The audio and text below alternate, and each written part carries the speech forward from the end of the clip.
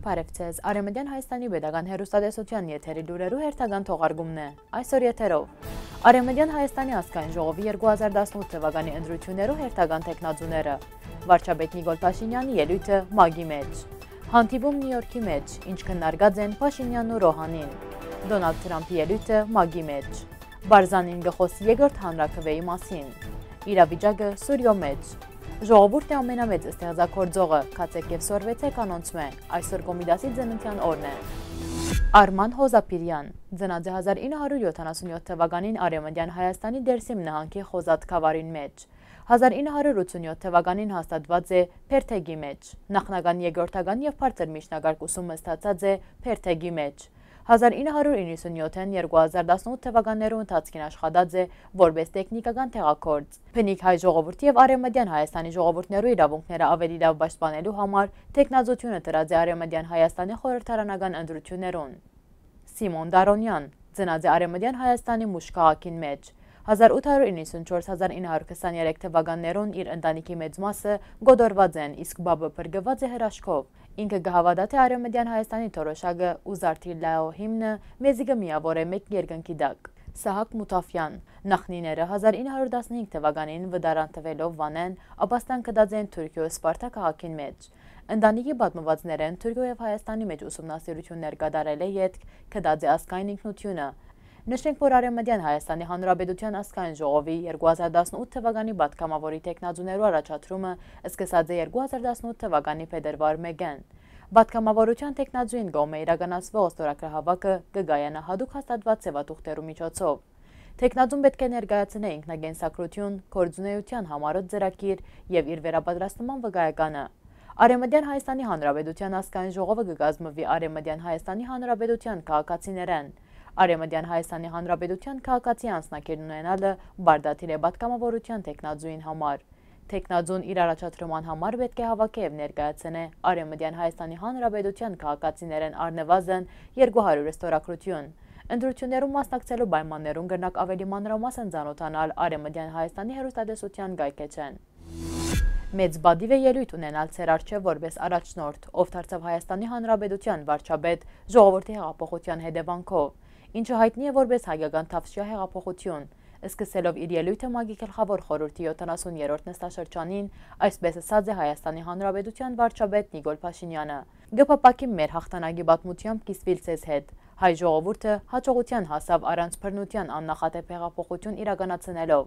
առանց զոհերու, առանց անկարգություններու եւ անբադահական չէ, մենք ամենասկիզբեն բացառած էինք որևէ բռնություն, մենք հայտարարած էինք, որ մեր պատասխանը բարձրացած փած ցերկերով եւ սիրով պիտի ըլլա։ Հայ ժողովուրդը համախմբվեցավ եւ բայկարեցավ իշխող վարչագարքին թեմ։ Մենք հաղթեցինք առանց զոհերու, խաղաղ ցույցերու ճանապարհով, ասաց է վարչապետը։ Խոսելով Լեռնային Ղարաբաղի հագամարտության ղեկավարման շուրջ Ադրբեջանի դիրքորոշման մասին, Նիկոլ Փաշինեանը ասաց է. Լեռնային Ղարաբաղի հագամարտության խաղաղ ղեկավարումը կշարունակե մնալ մեր քաղաքական օրագարկին վրա։ Արցախի հանրապետության ղեկավիճակը ու անվտանգությունը Հայաստանի Հանրապետության համար բանակցային գործընթացի առաջնահերթություններն են։ Ռազմական ճանապարհով հագամարտությունը ղեկավարելու որևէ փորձ սպառնալիք է ժողովրդավարության եւ մարդու իրավունքներուն համար։ Հայաստանը կշարունակե իր կառուցողական համագործակցությունը ԵԱՀԳ ցեվաչափով։ Անմիջազգային մագարտակով միակ մարմինն է, որ հագամարտության ղեկավարման մանդատն ունի։ Ադրբեջանը պետք է փոխի իր անհարգալից վերաբերմունքը բանակցություններուն հանդեպ, պետք է հրաժարի հագամարտության ռազմական ղեկավարման որևէ գաղափար եւ իրականացնե նախկին ժամանակ ցերկ բերված բոլոր պայմանավորվածությունները։ Բացի այդ, եթե Ադրբեջանը իսկապես կողմ է հագամարտության խաղաղ ղեկավարման, ապա պետք է սկսի բանակցությունները Լեռնային Ղարաբաղի հետ։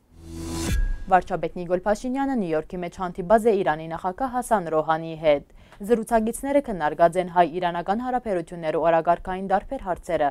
Զրուցակիցները կարևորած են տնտեսական համագործակցության զարգացումը եւ նշած են, թե այն զգալիորեն կզիջի երկկողմ քաղաքական հարաբերություններու մագարտագին։ Նիկոլ Փաշինեանը ընդգծած է, որ հայ-իրանական հարաբերությունները ունի առանձնահատուկ բնույթ եւ անոնք պետք է շարունակեն զարգանալ բարեկամական ամուր գաբերու հիմքի վրա։ Իր հերթին Հասան Ռոհանին նշած է, թե երկու երկրներու մեջ արգա է վստահության բարձր մագարտակ։ Իրանի նախագահի խոսքով հայ համայնքը իր երկրի մեջ ունի կարևոր դերակատարություն եւ մեծ հարկանք կվայել է իրանցիներու մոտ։ Խոսելով տնտեսական փոխգործակցության մասին, Ռոհանին համոզմունք հայտնած է, որ Եվրասիական տնտեսական միության հետ ստորագրված ազատ արևդուրի կոդի ձևավորման միդված համաձայնագիրը ևս հնարավորություն կտա ավելի խորացնելու հայ-իրանական տնտեսական գործակցությունը։ Ռոհանին վարչապետ Փաշինեանին հրավիրած է Իրան եւ համոզմունք հայտնած է, որ այցը հնարավորություն կտա առավել ընդգրկուն քննարկելու երկկողմ համագործակցությունը ընդլայնելու ուղիները։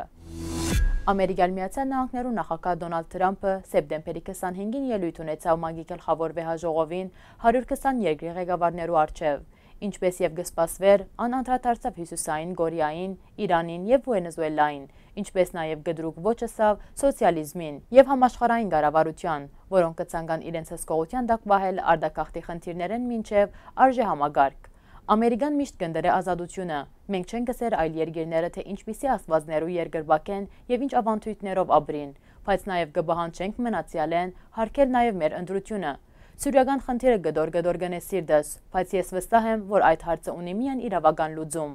Եվ պետք է հարգվի սուրիացի ժողովրդի ընտրությունը, անավելցուց նաեւ, որ միջին արևելքի եւ ամբողջ աշխարհի խնդիրներու լուծումը պետք է հենված ելա միջազգային իրավունքի եւ պայմանագիրներու վրա։ Արևմտյան Հայաստանի նախագահ Արմենակ Աբրահամյանը գգիս է նախագահ Թրամփի այս կարծիքը։ Ասկերու ազատությունը կապված է այդ ասկերու պատմության ու ավանդույթներուն։ Այդ ասկերուն ստացած իրավունքները այսքան զրկանքները հետո միջազգային իրավունքի առարգա են եւ որքան հնարավոր է շուտ պետք է կյանքի գոչվին։ Եվ ճիշտ այս իրավական եւ քաղաքական շրջանակները ներսալ Արևմտյան Հայաստանը կշարունակե իր արդար պայքարը իր անկախության համար եւ թույլ կտա հայ ժողովրդին եւ Արևմտյան Հայաստանի մեջ ապրող ժողովուրդներուն ապրելու խաղ եւ երջանիկ։ Մասուդ Բարզանին հայտարարած է, որ պատրաստ է Իրաքյան Քրդստանի ինքնավար շրջանի մեջ երկրորդ հանրաքուէի անցնելու։ Քրդստանի նախկին կառավարության ղեկավար եւ Քրդստանի դեմոկրատական կուսակցության առաջնորդ Մասուդ Բարզանին, որ 2017 թվականի սեպտեմբեր 25-ին նույնպես կանգնած էր Քրդստանի ինքնավար հանրապետության անկախ հանրաքուէի յետին, հայտարարած է, որ պատրաստ է երկրորդ հանրաքուէին։ Հանրաքուէի անցնելու որոշումը ճիշտ է, ասաց է Բարզանին, ինչը մեջ բերված է իրաքյան լրատվամիջոցներով։ Գմնա տեսնել, թե արդյոք քրդերը կողմ են հանրաքուէին կամ արդյոք վճռած են զայն իրականացնելու, ասաց է ան։ Բարզանի առաջարկը հնչած է Ամերիկյան Միացյալ Նահանգներու պետքարտուղար Մայք Պոմպեոյի հետ հեռախոսազրույցեն ընդամենը մեկ ամիս անց եւ Իրաքի Կիրկուկ եւ Մուսուլ քաղաքներում մեջ տեղի ունեցած քանի մահապետչական հարձակումներն յետք։ Այդ հանրաքուէին Բաղդադի եւ Էրբիլի միջև լարվածություն հարաճացուցած էր եւ այն անվավեր ջանցված էր Իրաքի վարչապետին կողմէ, ով հետակային ցերնամուխ եղավ հանրաքուէի գազագերբիչներուն թեմ պատժամիջոցներ գիրառելուն եւ արգելեց երկխոսությունը Էրբիլի հետ մինչեւ անոր արդյունքներուն չեղյալ հայտարարվելը։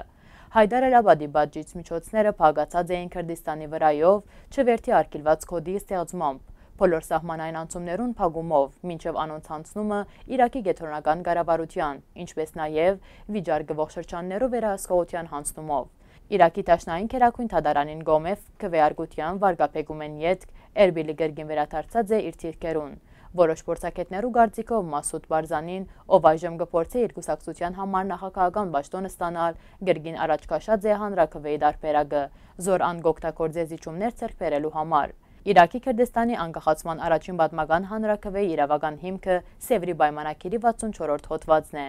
Հոդված 64. Եթե սույն պայմանագիրի ուժի մեջ մտնելու բահեն մեկ տարի հետո քրդական բնակչությունը 62-րդ հոդվածով նշված դարաշներու մեջ թիմե ասկերու լիգայի խորհրդին, ցույց տալով, որ այս տարածաշրջաններու բնակչության մեծամասնությունը կցանկա անկախանալ Թուրքիայեն, եւ եթե այդ խորհուրդը կհամարի, որ այդ բնակչությունը արժանի է այդ անկախության, եւ եթե այն որոշում կայացնի այդ ուղղությամբ, ապա Թուրքիան կբարդավորվի անմիջապես ընդունել առաջարկությունը եւ կհրաժարի այդ տարածքներու հանդեպ իր բոլոր իրավունքներն ու դիտողներն։ Սևրի պայմանագիրը գործոն դարձավ այն ժամանակ, երբ Արևմտյան Հայաստանը 2016 թվականի հունիս 24-ին վավերացուց Սևրի պայմանագիրը։ 2017 թվականի սեպտեմբեր 25-ին Սևրի պայմանագիրի վավերացում են ընդամենը 1 տարի ու 3 ամիս անց Քրդստանի անկախության հանրաքուէին կայացավ ըստ վերը նշված հոդվածի պայմաններուն։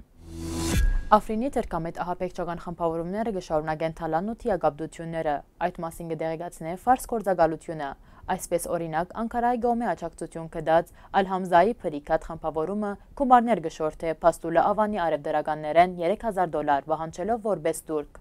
Անոր զուգահեռ գտալանվին գյուղատնտեսական հողերը, Աֆրինի շրջագայքի եւ թերքական բանակը մարդկանց կստիպե իրենց հողերը դալ այդտեղ հաստատված ահաբեկիչներուն կամ անոնց ընտանիքներուն։ Ֆարս գործակալությունը կդեղեկացնե նաեւ ահաբեկչական խմբավորումներն մեկը Հայատ Թահրիր Աշչամը կձեռագրե լայնածավալ հարձակման անցնել Իդլիբի շրջանին մեջ սուրիական բանակին թեմ եւ այդպես ցաղողեցնել ռուս-թուրքական պայմանավորվածությունները։ Իսկ սուրիական բանակի հարավային ուժերը կշարունակեն մաքրել Ասաֆա բարձրավանդակի շրջագա անաբադը իսլամական պետություն խմբավորման մնացած մարտիկներեն, երբ այդ գործողություններն մեկուն ընթացքին սպանված է Բաղեստինի ազատագրության բանակի դաշտային գեներալ Վալիդ Քուրդին։ Այսօր հայ մեծ երկահան Կոմիտասի Սողոմոն Գեորքի Սողոմոնյան ծննդյան օրն է, անձնած է Թուրքիա Քյոթահիա քաղաքին մեջ, երաժշտացեր ընտանիքիմը։ 1 տարեկանեն զրկված է մորմեն, իսկ 10 տարեկանին գործընծուցած է հորը, ապրած է իր դադին հետ մինչև 1881 թվականը, երբ իրենց հայկական թեմի առաջնորդը կացած է Էջմիածին եպիսկոպոս օծվելու։ Գեորգ Թագաթողիկոսին առաջնորդին բադվիրած է, որ ան իր հետ 1 որբ երեխա բերե Էջմիածին վանք, գրթությունը ստանալու համար։ Ան մեկնած է Էջմիածին եւ այնտեղ իր զարմանահրաշ երգով մեծ դպավորություն կործած է Գաթողիկոսին վրա։ Ի վերջո 20 թեկնածուներու մեջ են ընդրված է Սողոմոնը։ 1890 թվականին դարձած ցարգավակ եւ 1893 թվականին ավարտած է Գեորգյան հոգևոր ժմարանը։ Կոմիտասը շրջած է երկրի բոլոր շրջաններով ու գյուղերով եւ հավաքակրած է զանազան ժողովրդական երգեր եւ բարեր։ Այսպիսով անհավաքած է մոտավորապես 3000 երգ, որոնց մեծ մասը հարմարացուցած է երգչախումբով երգելուն։ Կոմիտասի գլխավոր աշխատանքն է բադարակը, որ մինչև այսօր արգա է եկեղեցիի դիսագադարության մեջ։ Բադարակը առաջին անգամ հրատարակված է 1933 թվականին Փարիզի մեջ եւ առաջին անգամ ցայնակրված է 1988 թվականին Երևանի մեջ։ 1910 թվականին ետկան ապրած եւ աշխատած է Բոլսո մեջ։ 1915 թվականին ապրիլի 24-ին անբազմաթիվ հայ մտավորականներու պես ցերպակալված եւ հարգադրված է քայլելու աքսորի ջամփաներով թեպի Արաբիո անաբատները։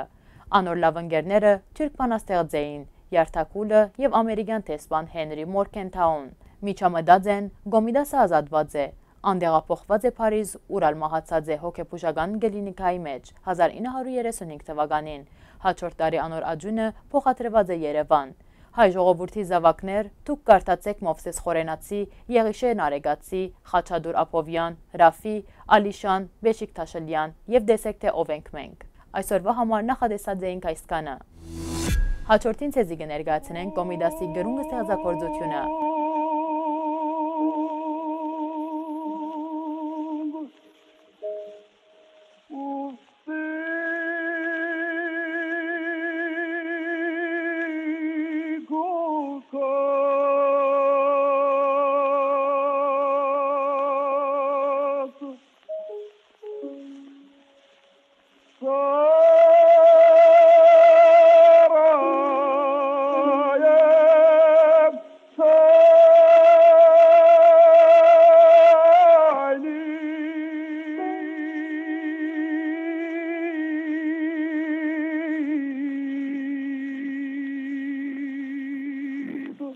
Դեսահոլովակյան ողջական դարբերակը ներկայացված է Արևմտյան Հայաստանի Պետական Հեռուստատեսության պաշտոնական կայքէջեն։ Մնացեք խաղաղությամբ։